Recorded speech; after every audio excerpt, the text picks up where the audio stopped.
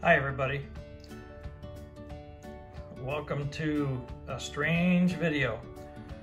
This is actually a store receipt.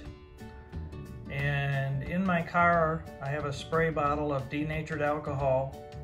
And so when I get back in my car, I spray my hands to sanitize my hands with it. And the overspray hit this receipt. And it discolored the receipt in such a way that I think it turned into a painting.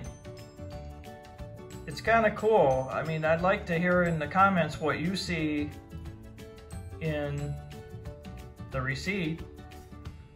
The main thing that I see is, it looks like a dog, maybe a poodle on the upper right, a poodle head with the mouth open and the eye.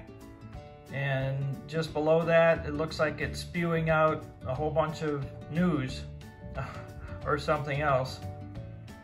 And it looks like maybe the universe, something in the sky. I'm not really sure.